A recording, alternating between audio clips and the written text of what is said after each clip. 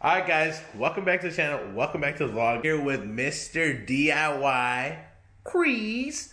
We are going to do some, I guess you can call it maintenance, but more of a maintenance slash I made a mistake so I'm going to fix it. A part of this E36 build. So basically what happened was I overfilled the coolant reservoir. Basic. Drove it to work. Excuse me, Chris, I'm vlogging. He didn't call me an idiot. It happens to the best of us. So I drove to work. All of a sudden, boom! Overheating. Shit's hitting the fan. Literally, because it broke my fan inside. So, being the nice person that I am, I bought complete rehaul, brand new OEM parts, and we're going to reinstall it right now. We were waiting for the weather to clear up, but guess what? Heated garage. Let's get it done. I'll show you guys along the way how to change the fan shroud, the fan itself, and remove any components along the way. But hopefully this helps you guys along the way too on E36. Let's go. You got the new fan, right? Yeah. Oh. I had it, dude, for maybe 4 months.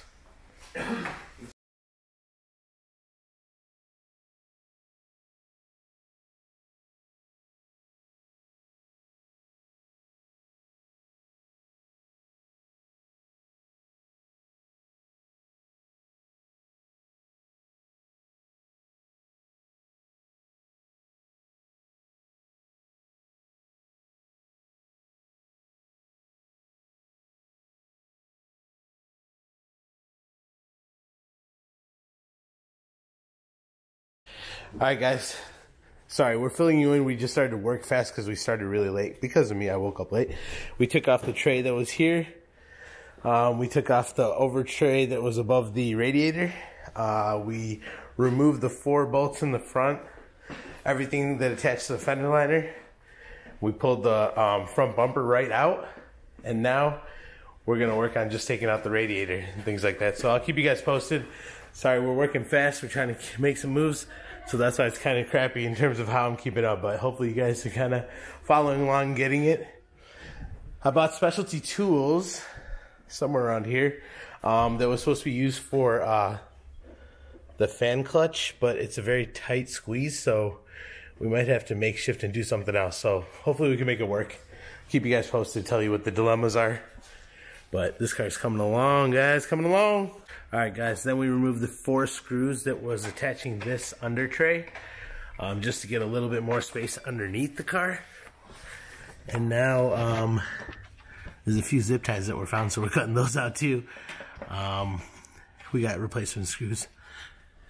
And we're gonna keep working through and try to figure out what we need to do in terms of taking things off so we can get this fan blade off with ease. Alright guys, so now we took off the coolant line, this one right here. Detach that, so now we can start getting this tray, this plastic tray off, because I got a brand new one right over there to replace it with. So this front is completely perfect, 100%. We should just drain them. Alright guys, so now we have to remove the drain, so that way we can drain the coolant, so it doesn't make that much of a mess. And then I have fresh BMW coolant, one that's already pre-mixed because we used it before, and the other one that is concentrated, so we just add water and make it happen. Here we go. We got flow. Perfect. Yep. Just let it drain. We'll make a new batch, make it fresh, and then we can be on the way to this install.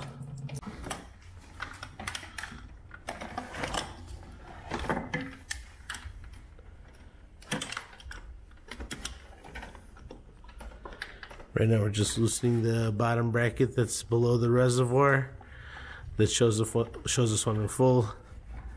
We're just loosening that so that way we can detach it. It's probably going to make a little bit of a mess. There might be a better way, but this is how it's going down, so follow along.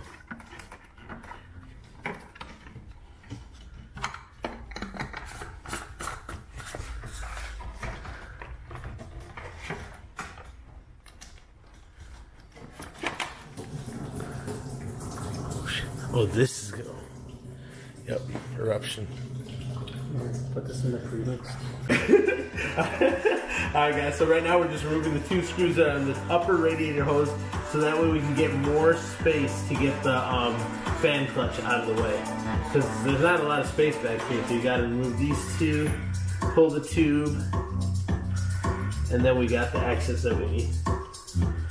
Alright guys, so this is how easy it is to remove these. You just go like that. No, I'm just kidding. This is the proper procedure to removing it.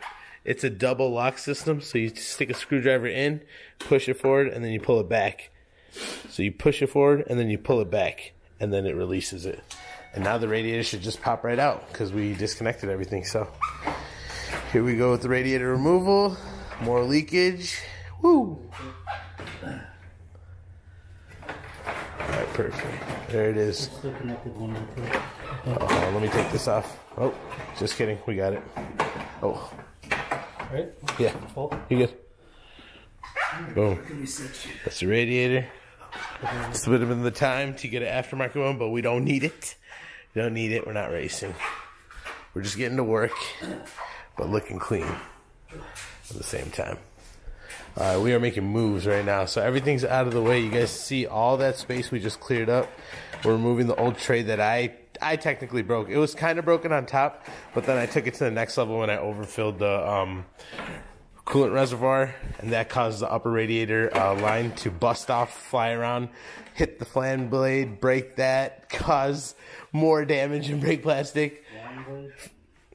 Chris, you know, it's hard. You won't even let me grab the camera. Make my life make you more fun? I do like fun though. Alright, back to the work we're doing. Alright guys, follow along. Alright guys, now what's happening is we are loosening the idler pulley so that way we could take off all the belts on the car. Because anyway, I bought brand new ones. So that way we can replace them. Get the car running as fresh as possible. But that will also give us the space that we need in order to work on the top. So I'll show you when we get to that part. But for now, we're just trying to loosen it up. Gonna help out Chris so I don't get my ass beat. Let's go. All right, guys. So I bought a tool, which was the 32 millimeter wrench, but it was too thick. So we found another trick online, and I'll show you guys. It's actually really smart. You take the serpentine belt, you wrap it around that pulley down there that Chris is messing with, and then you wrap it in it on itself. And then the ending you are going to attach to here, right? Yep. Right over here. And once you do that, it applies enough tension where you can loosen the top of the fan blade. And it's supposed to be nice and easy because it's only like 30 foot-pounds, so it's not that hard to take off. It's a quick trick if you don't have all the tools. So I'll let you know if it works. There's probably going to be a lot of swearing, but we'll get it done. This way, right? To loosen? Yeah, tightening is loosening it. Oh, hold on. So it's left threaded, they say. You know, I'm new to these terms, so get with it. If I say it wrong, excuse me. So that's why they say it self-tightens. That's what I was reading online, they said. So basically, you don't need to apply too much pressure. It should be doing its own job. So you're going to do a clockwise turn is usually tightened, but it's actually to loosen on this fan clutch.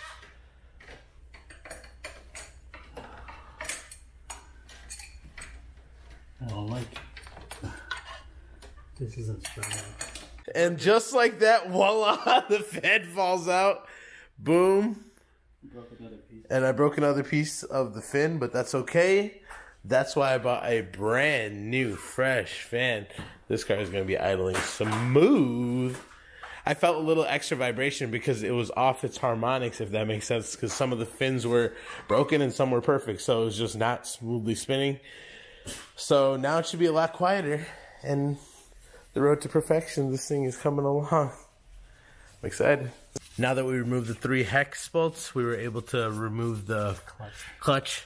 Thanks, Chris, you saw me freeze. The clutch. And now we're just brushing it off, cleaning it up real smooth, making it nice. So that when we put it on, it feels OEM fresh. Let's go. Project E30. Look at that fitment. My God. Okay, Project E36 is coming along. Now the next thing I got to just order is, because the previous owner left me with the K-Mac camera kit, I have to buy all the hardware necessary to install it for the KW, so I'm just going to call the company, order all the parts, so that way we just have it ready to install, and then I can drop it off to get the fender roll and the alignment and call it a day. Well, and then we could do the spoiler and the interior and everything else. He's so fast. Okay, we installed the new clutch onto the fan, and now we are installing the 3X bolts. Let's get it done. Almost done. Spinning right. It's going to be so smooth. And then new belts, because my old belts, actually, if you take a look, they were cracking. Here, let me see. Hopefully that's in focus, but they were cracking pretty badly. So it's actually good that we're replacing with brand new ones. Alright guys, so right now we're installing the serpentine belt, and for the serpentine belt we're just following this diagram right here we found online, and we're just, hopefully that gets in focus, probably not, let me see, yeah, there we go. Yeah, so that's the diagram, we followed that, we're putting in the serpentine belt and the accessory belt, and it should be good to go. Oh, here. Alright, you're gonna have to... Alright guys, so now we got the belt on. Everything's looking perfect. We got the serpentine, we got the accessory, and now the fan and the clutch is going on. We're going to tighten it counterclockwise, counterintuitively, but that's how it's meant to do. So we're going to install it, and we'll show you when it's all installed. Alright guys?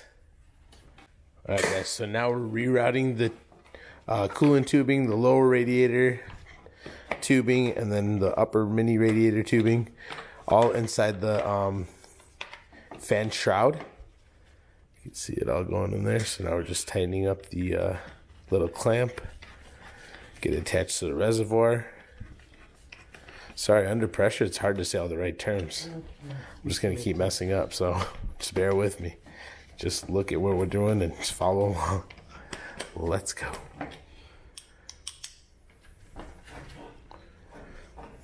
Those are all the broken pieces. Looks like a junkyard. That radiator we're reusing, so that's not junk.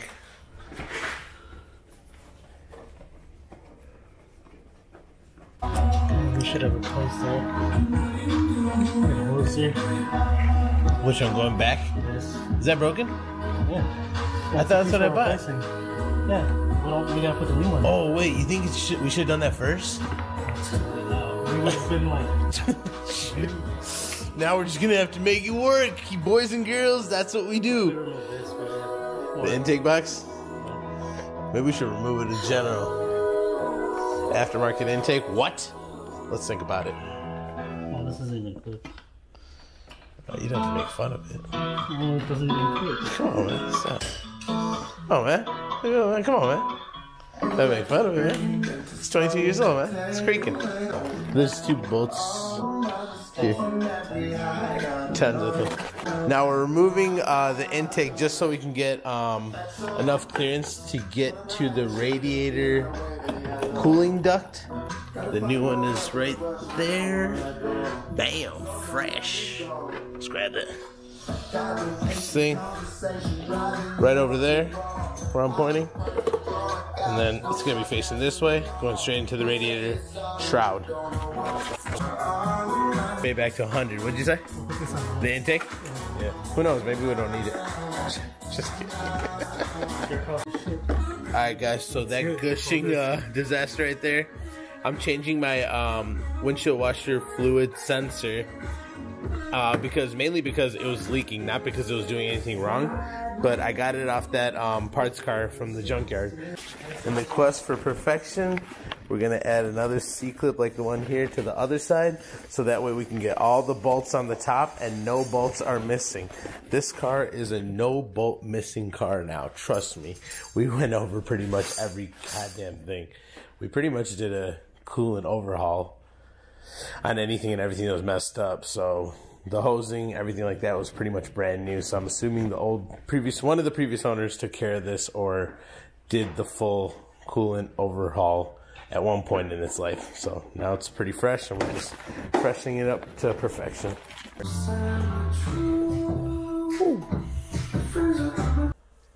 Alright guys, so now we got everything put back into place. The under tray is reinstalled. We had to work kind of quick because it was getting kind of late. So sorry I couldn't keep up with everything, but everything's reinstalled. Reverse order of what I showed you. We topped off the coolant right now. Well, not topped off, just poured in the initial pour. While we're doing that, we're fixing another project because there's always projects that keep popping up. But the other thing was my bumper, the front bumper. The one part on the passenger side right there is a little flimsy, as you can see. So we're going to use a tacking method of either JB Weld or some type of Gorilla Glue to keep it in place so that way it stays sturdy on the bumper. Because the bumper itself is flawless. I'm not sure what happened. The original tacks busted or something when they kept removing it probably previously, but we'll make it work. Alright guys, so we applied the glue adhesive and we are just putting a clamp on it so that way it holds for at least like 30 minutes. Should be strong enough. Alright guys, we got the bumper back on. Everything is buttoned up. We did a final check to make sure there was no leaks. We ran the car. The coolant went through all the way. Bubbled a little over on the top right on this little beater. And we got to fill up the reservoir for the windshield washer, but that's not a big deal. So now we're just going to run the coolant through, get the heater to warm up, make sure everything's good on the coolant level. And this is it. It's beautiful. Look at it. Fresh. Factory fresh. Not a single thing missing. Chris is like wild. He doesn't miss a single detail, so everything is exactly as it should be, because or else we can't stop working because Chris won't allow that to happen. So he's a monster. Everything is beautiful. Oh God, she's back. Just like that, guys, we are done. The car is running perfect. The needle is right in the middle. We pressurized the system, and now the heat is running perfect. You know what I mean? Perfect, perfect, perfect. I gotta figure out a new word. Alright, other than that, next project is gonna be the camber kit, and then I can drop it off for the alignment. But obviously before that, it's gonna be the fender roll. But we're almost there. And then the spoiler. Let's get it done.